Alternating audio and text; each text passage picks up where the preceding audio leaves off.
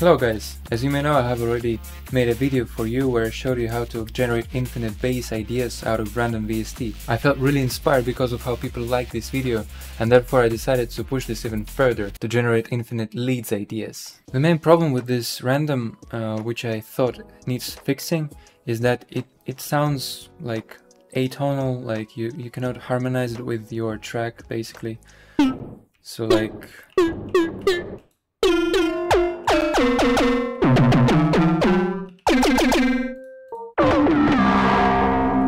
even if you select the leads from here, so you realize how useless it actually is, and therefore I thought how you can like squeeze something out of it. So how to do it without using pitch map that not even everyone has. What I discovered is that Ableton has something called spectral resonator, and as per Google, spectral resonator is something that breaks the spectrum of an incoming audio signal into partials, then stretches, shifts and blurs the result by a frequency or a note in subtle or radical ways. Sounds weird, but this plugin has something really special. It's the button called MIDI. And once this MIDI is turned on, you can then choose the source of this MIDI, right? The same channel that you're on. And once this is done, you can finally squeeze something out of the random. Let's check. So it's already going somewhere, right? It's without. Now to the rack. So basically what I did is that I made an instrument rack where I added the operator, which acts as like attack, pitched attack. So if you listen to it without any effects applied. And also I randomized the decay of this pitch, so it always a little bit different. I just like difference. So, and also I added 3 instances of random. Each instance has been mapped to macros on the instrument rack for me to be able to randomize those effects by click of a button. So each of it has a different matter, as you can see from the names of each section. So it's Valerian, Quantamite and Illusium. I hope I pronounced it correctly, but whatever. It's quite interesting to try to combine those together or leaving only one enabled, just for the sake of different result. Let's have a little listen and let's play around with the randomization. As you may hear, this sounds like garbage. Well, basically my rack of effects fixes this problem. Let's see.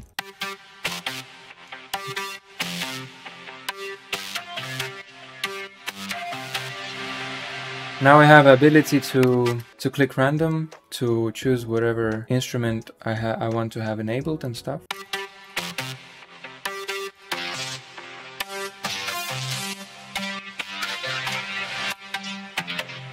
So I created this audio effect track where first I put the mono maker, which is just a utility that is enabled with mono. That's because random has some sort of stereoization of the sound, and I don't want this, I just want to control it afterwards. And here's our spectral resonator plugin, which makes this whole magic. Let's try to maybe disable everything else and just leave this plugin enabled.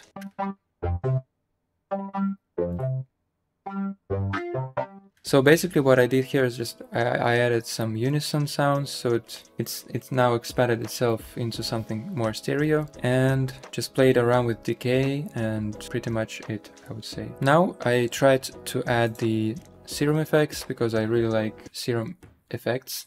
Put some distortion, phaser, compressor, equalizer. Also I put 3 OTTs in a row because, well, why not? It makes sounds much beefier and much more rich. After that I added cleaner, which basically is a combination of equalizer and soothe.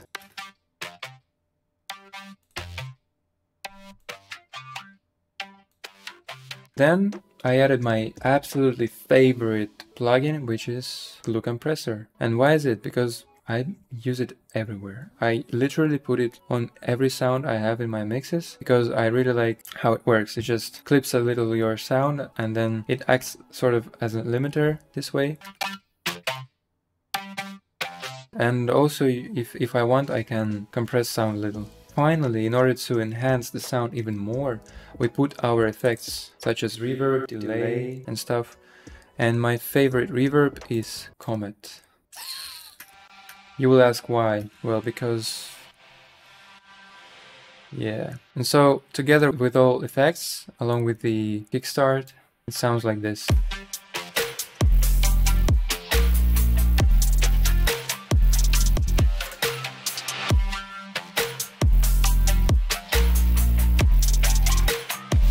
And now let's play around with the random.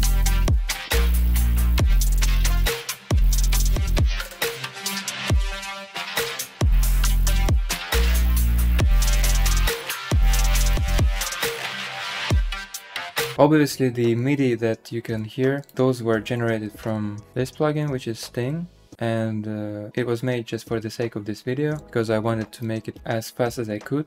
But the end result could be really awesome because it all depends on your creativity and the sounds you use and the notes you use and how you harmonize it with your whole mix and stuff. So that's totally up to you, and I would really love to hear your music when you use this kind of approach, which I showed you today. So guys, all of this can apply you the ability to create such a unique lead sound that you may use in a variety of genres such as techno, drum and bass, house music, and more, like any EDM genre basically. The possibilities were never that endless. And the best part is that it doesn't even require you to have this in-depth knowledge of synthesis, and therefore you have an ability to create something really interesting and unique just in a span of some 10 minutes. Anyway, I hope you found this video very useful, and let me know in the comments if you have any ideas for improvements, or you have ideas that you would want me to explore and create a video out of them.